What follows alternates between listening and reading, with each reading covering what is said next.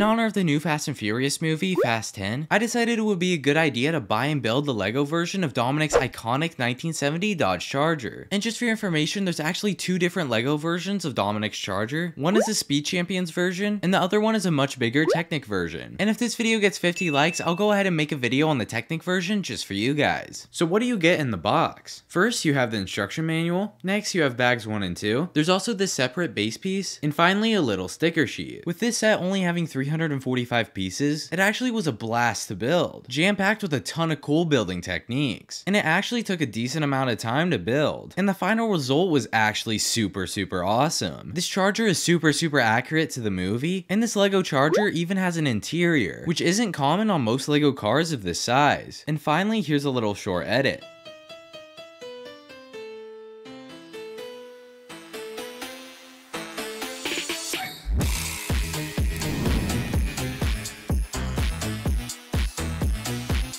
Make sure to like and subscribe for more content like this.